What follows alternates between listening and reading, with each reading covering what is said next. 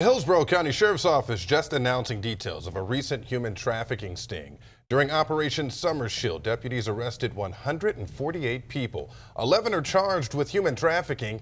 Anti-trafficking groups worked with deputies to rescue 7 victims. The sheriff says this is a reminder to always be cautious.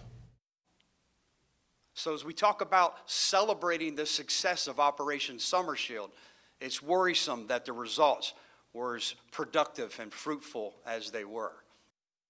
The investigation lasted more than 100 days. Since June of 2021, the Sheriff's Office says it has arrested nearly 800 people for human trafficking and helped 42 victims.